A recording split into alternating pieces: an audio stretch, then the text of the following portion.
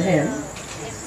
Lt Col David Dopwell retired, enlisted with the West India Regiment in 1958 until 1962. He then enlisted in the Trinidad and Tobago Defense Force on July 23, 1962 until November 18, 1988. He then became senior military and from 1970 to 1975 he was an intelligence and security officer within the Trinidad and Tobago Defense Force. Then from 1977 to 1979 was a second in command in the 1st Battalion with the Trinidad and Tobago Regiment, and in 1981 was promoted to Lieutenant Colonel. Also in 1981 he was attached to the Antiguan government as commanding officer. He formed the Antigua Defense Force from Antigua's independence from 1982 to 1983. He was the commanding officer, 1st Battalion, Trinidad and Tobago Regiment, and served to support the battalion from 1983 to 1986. He was the staff officer administration for Regiment's headquarters, Trinidad and Tobago Regiment. He also acted as commanding officer of the Trinidad and Tobago Regiment in 1988, and also in that same year acted as Chief of Defense Staff. He had both military and civilian training in England, a platoon commander's course and weapons instructor's course in 1962, all arms course in 1968, command and staff course from 1975 to 1976. Back at home, he trained from project management in 1984, incident management in USA, and in 1985 he came back home again and trained in terminal management at the Coast Guard in 1987. He received his education and obtained Senior Cambridge, completed in 1958, Royal Military Academy in the UK in October 1959 to December 1961. Staff College in Surrey, England from October 1975 to November 1976. His post-military accomplishments were with Mustafa Group of Companies and Dopco Contracting. He has a variety of extracurricular activities, hobbies, mainly in sports, together with woodworking, and is a member of the Trinidad and Tobago Orchid Society. He has a great sense of humor, as you would see, and is happily married. Welcome to the podium, Lieutenant Colonel David A. Dopwell. What is going to say? I think, well, no mic. Okay. You don't need it. You haven't got too many people here, or you can all hear me, can't you? Yeah. Oh, that's good. Right. Well, after all of that, I don't know what I have to say much more. I don't know. I mean, I could go for elections now. Okay. In fact, we're here. One of the reasons that I what's the right word? Offered to speak this evening really was that there have been 2 books written about the 1970 mutiny, as it was called. I don't consider it a mutiny, frankly, but we'll come on to that later. By people who were not there. They were never there. And some of them heard things, others things, and as the author of the last book told me, he tried to make the men look good. Now, I wondered, when I read the book, I wondered whether I was in the same force and knew what was going on. I mean, I obviously had been sleeping all the time, you know, and things were going on around me, I didn't know. So, in fact, my good friend here, Wendell, who was being with me right through from the beginning, I asked him and we decided that we would try to enlighten you folks on what really happened in a sense, and the background to some of it. So in fact, I will start with a little piece of the background. Not everything, I can't give you everything, but I'll give you a little background to what just before the 1970, the 21st of April, and how it all came about. So So I'm going to read more or less just so we get it straight. The troubles in Tetron in the 1st Battalion, because at that time we just had the 1st Battalion of the Trinidad and Tobago Regiment, started sometime before the 21st of April 1970. The Black Power movement in Trinidad and Tobago was growing stronger, and there were signs of support within the force also. The men were complaining about conditions and the poor pay. As a result, 2 soldiers under the adjutant, Captain Brown, were tasked to get information, and we used to call them I Spy and all that, jokingly. There were Sergeant Skeet and Private Roberts. In fact, they did a great job, but you know Trinidadians like to talk, so really you can't keep too many secrets in this country. And informed the commanding officer of a likely attack on Tetron Bay by the Black Power movement. And also they gave him certain other information about some officers who were allegedly associated with the movement and had been going to meetings and things like that. Now, as a result, I was given the task of moving the ammunition from Tetron Bay clandestinely, that's secretly, to St. James Barracks, and the commanding officer ordered all ammunition taken from our stores. So you may not know, but in the regiment, for emergency purposes, each company would have stores on standby for training and for an emergency or wartime practices, as they want to call it that. All the ammunition in Tetron Bay was placed in the bunker. You'll hear more about the bunker in a little while. Only the guard room had 40 rounds of ammunition for the guard in an emergency. I was very unhappy about this, because soldiers without ammunition or arms are useless. And it's only good if you can defend yourself. And I felt that even if there was some, now they didn't tell us everything. Now remember, at that time I was just a captain, staff officer in the training wing. They kept all the information up on top. Some of these things I learned afterwards, but anyhow. So we were sort of in the dark, but this was happening. But I felt, I knew of the sort of undercurrent that there was something up. But I felt it was ridiculous to take away the ammunition from the soldiers, and just because some of the soldiers might be bad, just keep your eyes out. Anyhow, it was done. Frankly, I was fortunate because as the officer in charge of the ammunition and what have you, I was permitted to keep a pistol with 12 rounds. Also what I did, because I was fortunate to have the cream of the crop. I have 77 fellas under my charge as the training wing. I had the best soldiers in the regiment at that time.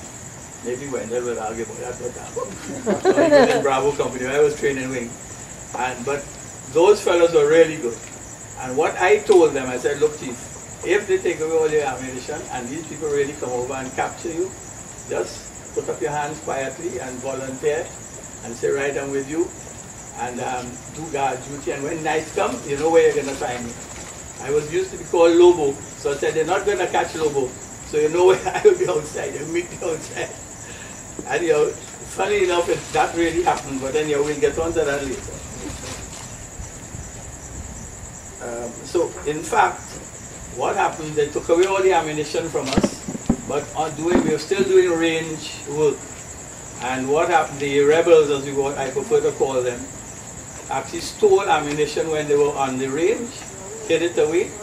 And so at the time, the 21st of April, they actually had 20 rounds between all of them. And those 20 rounds of ammunition is what stopped the whole of Tetron and had people like Wendell and others under, and myself in grip, as the saying goes. Right. Now I'm going to go on now with what actually took place. That was just sort of beforehand. What actually took place on the 21st. Right? On Monday night, this is on the 20th now. On Monday night at about 10 o'clock, Colonel Johnson called me at home and told me that to come to his house right away. When I got there, he was living in Federation Park, I live in Trinidad here. So he said, come in civilian clothes. When I got there, I met Major Luke and some other officers. I can't remember all of them now right now, yeah? But OC Alpha and so forth. And he then briefed us and said the Prime Minister decided to call the state of emergency the following day morning. Right? Now I just want to digress a little bit, because later on I discovered that the old Eric Williams had knew that they had planned to do the Black Power movement, plus the people in the regiment had planned to do their thing on the 23rd. So he pulled the plug before. And we were then briefed with what we would do on that next morning. Meanwhile, the police were briefed to arrest Granger and all of them and hand them over to the Coast Guard, who took them down to Nelson Island or what have you. But what was going on in Tetron is what I am about to continue with. So the Colonel Johnson briefed us and told us what we had to do. While planning our operations, a lot of time was spent on deciding where Lieutenants LaSalle and Bazzi, this is important, should be assigned so that they could not be influenced any description of the operation, as the commanding officer had prior information which reflected the possibility of their involvement in the Black Power movement. Mention was made of Lieutenant Shah, but it was felt that being with me in Tetron on his own, he would be ineffective. Information of Lieutenant Shah, as far as I know, was very scant in respect of his association with the movement. But he was very close to these officers, and it was felt to support, that he would support any of their actions. At this briefing, it was decided to dispatch Lieutenant LaSalle as liaison officer to the Coast Guard, whose duties were coastal patrol in this operation, and Lieutenant Bazzi was to remain with me at Tetron Bay. I left the commanding officer's home at 6:30 a.m. on Tuesday the 21st April and went to Camp Ogden at Long Circular to bring the volunteer company up to date with the state of emergency and to change into uniform. And having previously called Captain Spencer, who was my second in command, I was also to meet him to give him instructions so that he could have things going smoothly in Tetron Bay. While I spoke to the volunteers and made on-the-spot arrangements. All these things was in fact done at the time. I left Camp Ogden at approximately 7:30 on the said Tuesday, the 21st April, for Tetron, arriving around 8 o'clock. On arrival, I saw the battalion on the square being addressed by the second in command, Major Christopher. Now, I need to say here, because a lot of talk was made about why Colonel Johnson was not in Tetron Bay at the time of the thing. But in fact, once the state of emergency was called that morning, he was the Joint Chief, and his station was supposed to be police headquarters. The battalion was handed over to Major Christopher, so he was, in effect, the commanding officer in Tetron.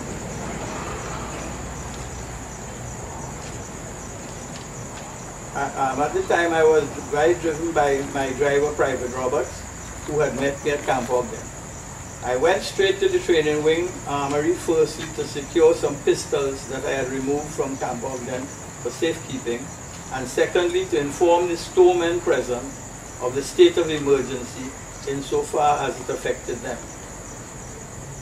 I then went to my office accompanied by Private Roberts and left my civilian kit and bag, and then went across to B Company's office. Now I'm reading all this because this is what, in fact, the statement I gave in court.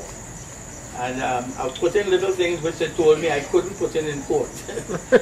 Because no, in court you have to say exactly what you saw, not what when Neil told me or Jack told me, or when I went to Coast Guard and I met Walker, he told me what happened to him and so forth.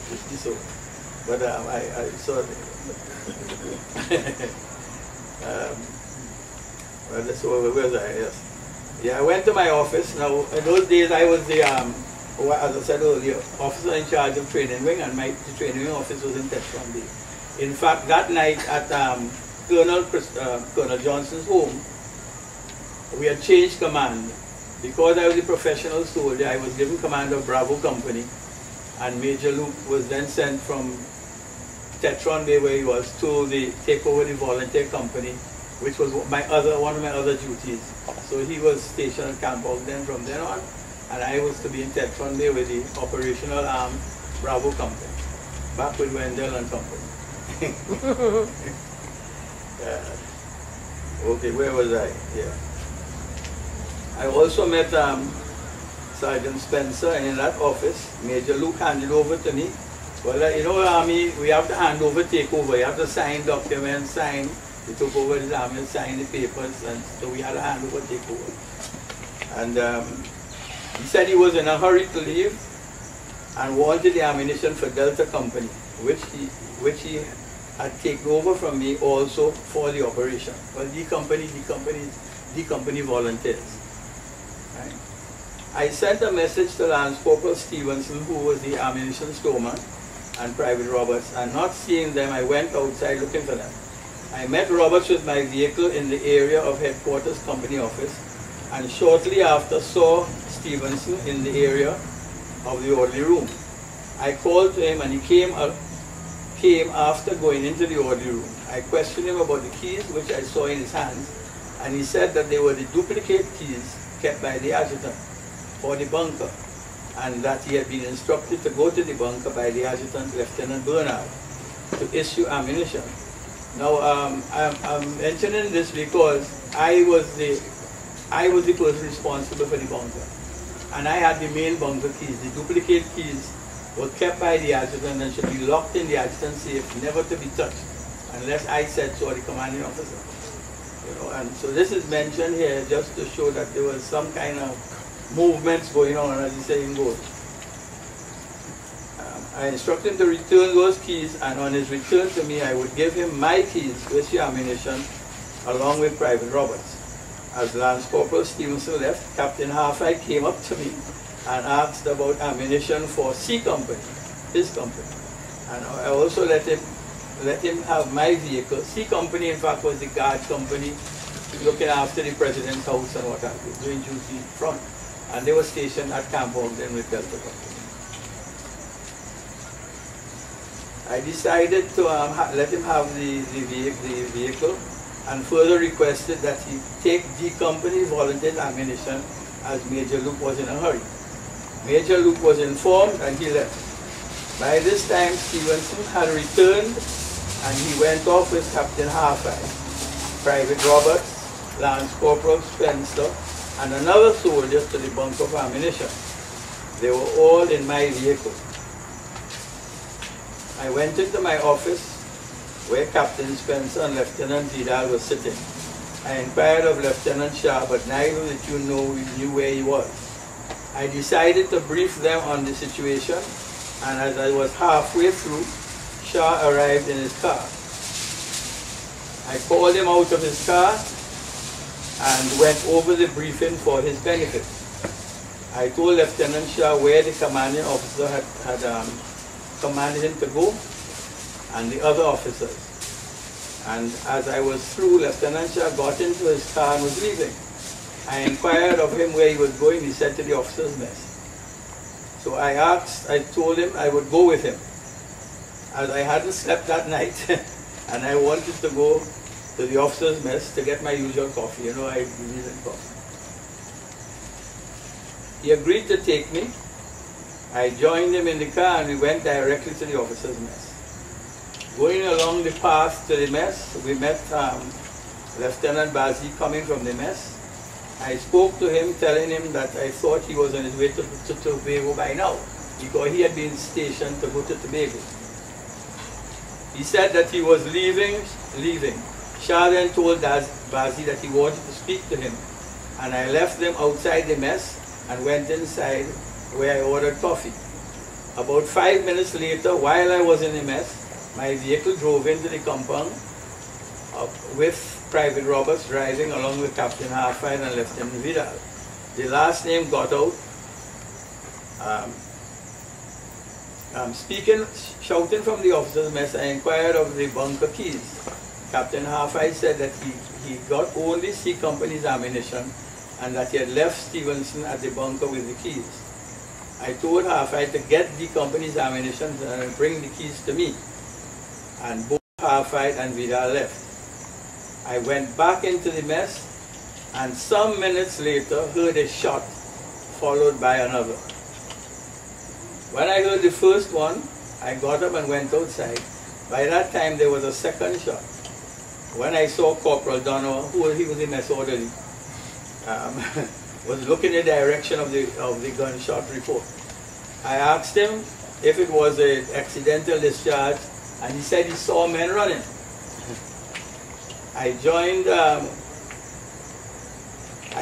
Corporal Dopwell where he was and saw men running in the direction of B Company's office. That's my office. I took up my cap and started to run down to the office. I was picked up by Sergeant Doldrun in a three-wheel vehicle, which I was trying to find out where it was, and it was too, in front of the church, and taken to the area outside Captain Mader's office. Captain Mader was the principal of the Regimental Institute, that's called PRI. He's the man in charge of canteens and all of that. And his office is right next to the, well, B Company, my office, and the orderly room.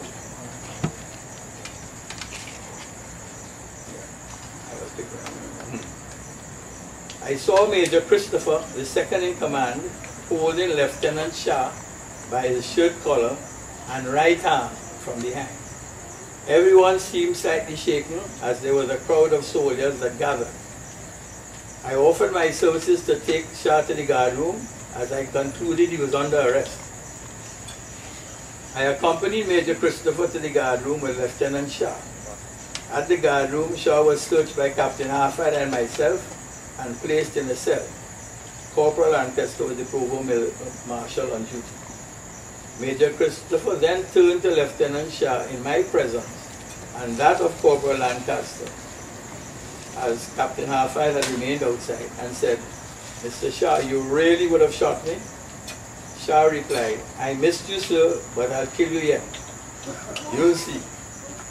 Then I said to Shah, "Rafiq, are you serious? You must be mad." Shah did not reply. I left the guard room with Major Christopher and walked back to the area of the room. On the way there, I asked permission to arrest Lieutenant LaSalle. I made this request out of precaution by reason of my prior information, and I expected a chain reaction. Major Christopher did not reply directly, but said something reference that there would be a third one in the cell before long. I proceeded to carry out my arrest, and on reaching outside the PRI's office, I left Major Christopher and asked the whereabouts of Lieutenant LaSalle. I got no reply, but someone pointed to the PRI's office. I went to his outer office and was told something. I pushed the door to Captain Mader's office and saw Lieutenant LaSalle sitting facing me. I entered the office. I saw Mader sitting behind the desk to the right of LaSalle.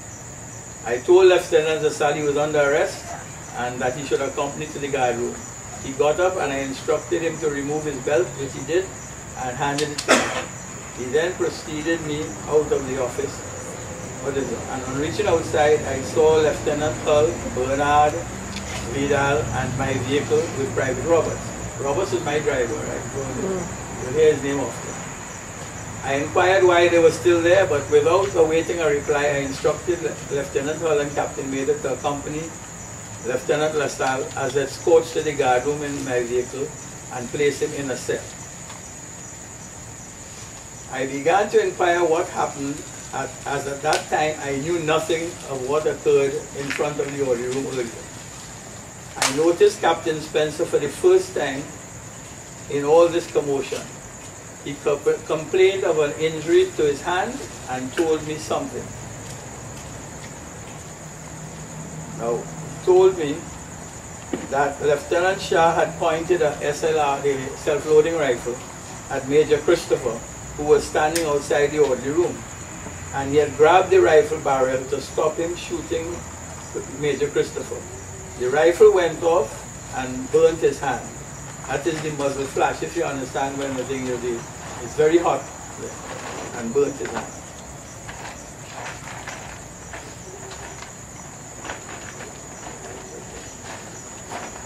So, and that is what went on. That is what Captain Spencer told me.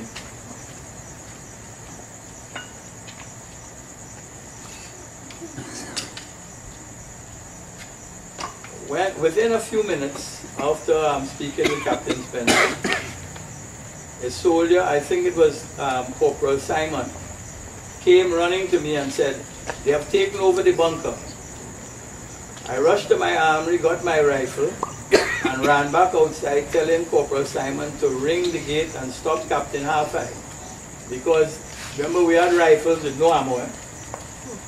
I hope that at that time Half-Eye would have all the ammo. I knew he had C Company's ammo in the vehicle at least, so that I could get ammunition from him, as the only ammunition available at the camp was at the bunker. I then set out for the guard room and met the weapon training warrant officer, Hazel, and Sergeant Miles, coming from the direction of the sergeant's mess, and informed them that the bunker had been taken and to stop Captain Half-Eye to get ammunition he had with him. They also drew 2 L2A2s from the ammunition from our stores. Well, L2A2s are automatic rifles actually. So that when we got the ammunition, we figured we could do something.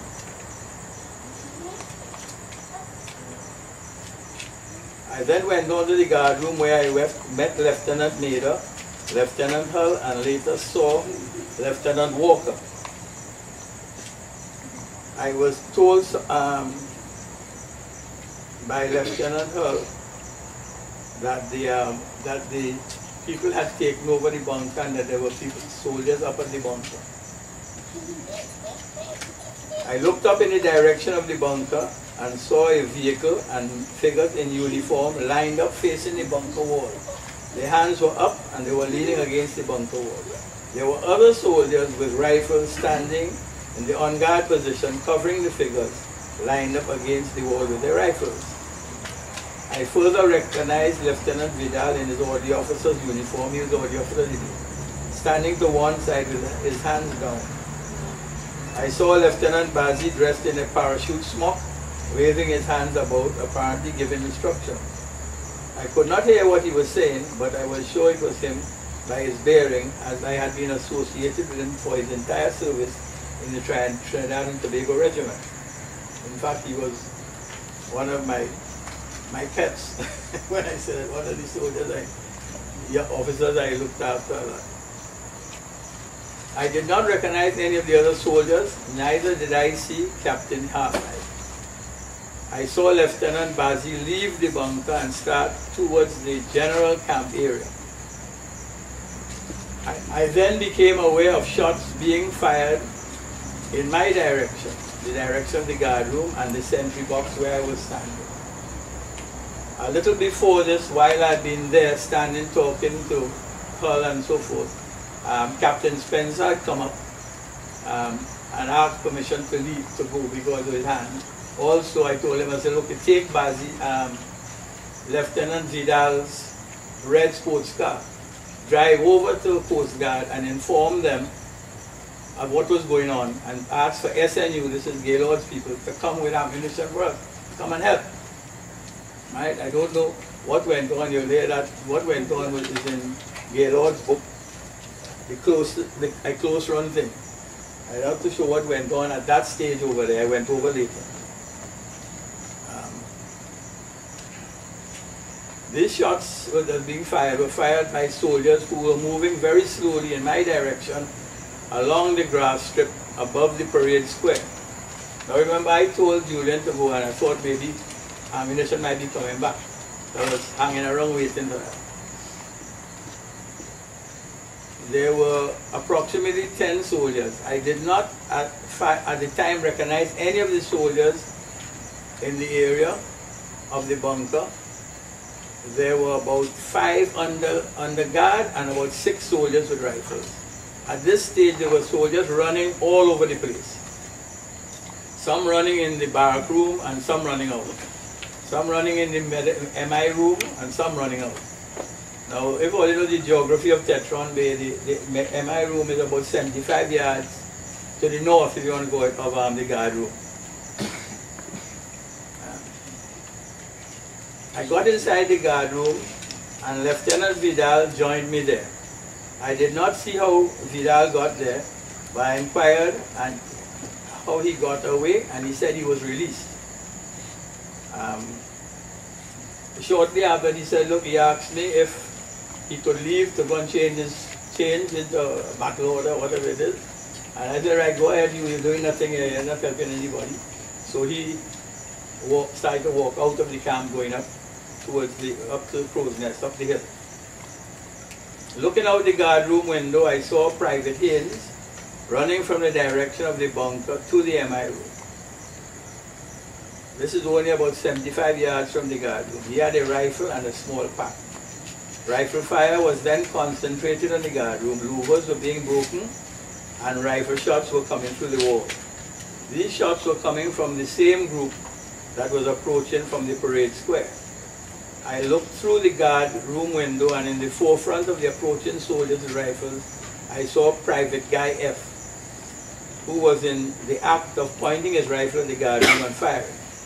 I did not recognize anyone else.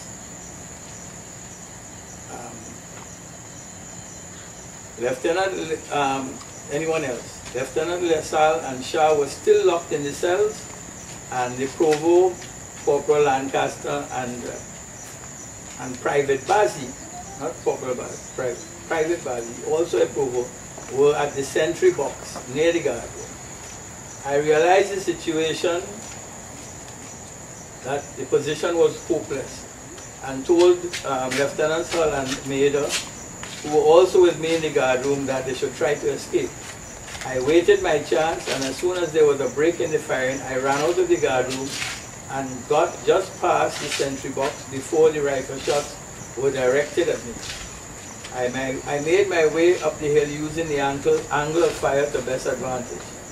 I later met Vidal at the top of the hill by Crow's Nest. The other officers did not come along with me, and from information subsequently they were captured. Meeting Lieutenant Vidal, he and I were on our way to Coast Guard, and just as we got together near Crow's Nest, I saw the Coast Guard boat, which fired about 3 shells into Tetron Bay, in the area above the bunker. Vidal and I continued into Stoble's Bay, where we reported to Captain Bloom. There was an issue of ammunition, and he suggested that we use the Coast Guard bus to block the road from Tetron, to avoid them coming out in transport, and that we shoot over their heads with the Bofors to scare them.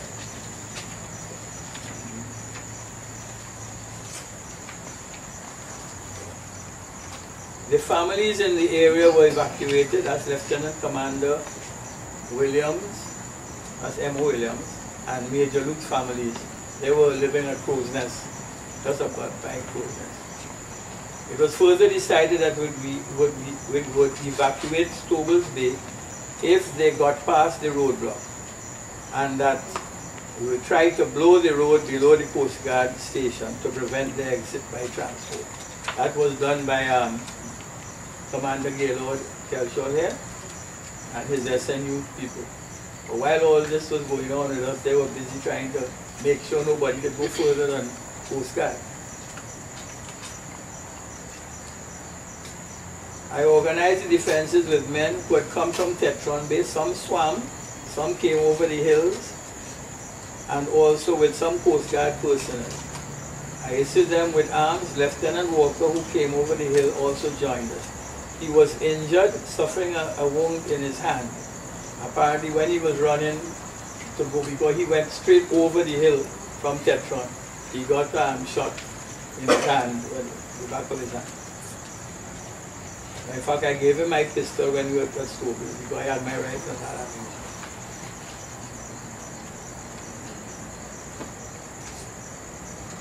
Shortly after this, the Beauforts started firing. I was still in Tetron. The rebels were coming from Tetron with transport. I saw that there were soldiers in file, approximately 20 in number, followed by a bus load of soldiers, followed by a truck. It is possible that it was more vehicles, but I could not see, as the road there is screened by the trees. The Beaufort fire was directed in the hill above the road. The rebels turned back, the vehicles reversing up the hill and out of sight. A period of about 20 minutes elapsed, during which we tried to sort out the confusion with refugees coming from Tetron around the coast and over the hill, most of them unarmed. An order came to evacuate as the rebels were coming along the road with civilians in front of them as a screen. I was the last to leave, and looking on the road, I saw about 10 persons in civilian clothes, 3 of which were by the clothing women. Intermingled with them were soldiers. Following them was a bus filled with troops, and behind them were 2 trucks. I cannot say what was in the trucks as they were covered. Soldiers were also leaning on the front portion of the truck and walking alongside the truck. The Coast Guard then started to fire Beauforts at the hill past the Coast Guard station in an effort to block the road. At the commencement of the firing, the rebels stopped and eventually turned back. I was then taken by Coast Guard boat to Queen's Wharf and was later transported to the Governor General's room. From there, I left for police headquarters with the commander, where I acted as the battle adjutant. Now that was Colonel, at that time it was still Colonel Johnson. Now I'm going to stop there because it's time for Wendell here to take over. He was in Tetron Bay throughout, and you will hear, if he doesn't tell you, I will tell you what the heroic thing he did. He got about 10 medals. Thank you. Lobo. You have 9 lives, my dear. That was a very informative piece.